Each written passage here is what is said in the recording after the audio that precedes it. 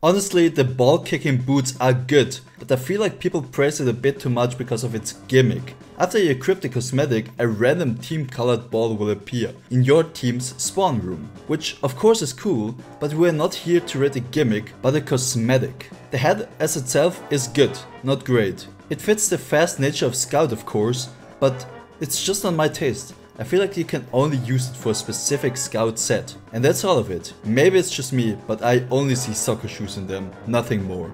Subscribe for more rapid reviews or check out my other channel, Mr. Spencer, for more TF2 content.